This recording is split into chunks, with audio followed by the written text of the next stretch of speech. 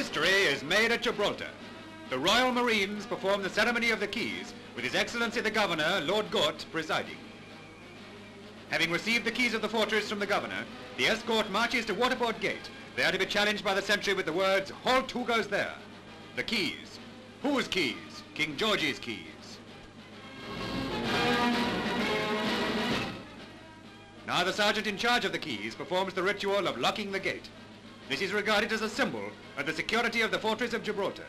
You'll notice that a pretty hefty iron bar also plays its part in securing the door.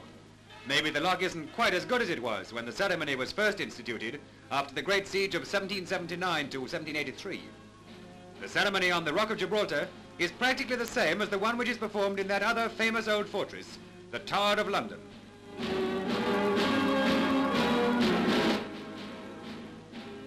And now the keys, complete with band and escort, are on their way back to Government House.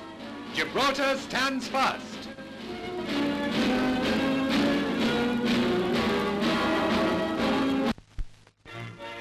While we're at Gibraltar, let's accompany Lord Gort on a visit to the Rock Apes. There's a popular superstition that when the apes leave the rock, British rule will end. As they are actually multiplying, it would seem that all is well.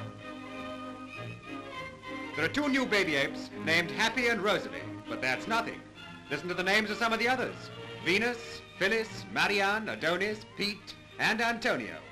Antonio, when a baby, used to be called Cleopatra, but she turned out to be a he, so now it's Antonio. A compliment to the whoops, may be.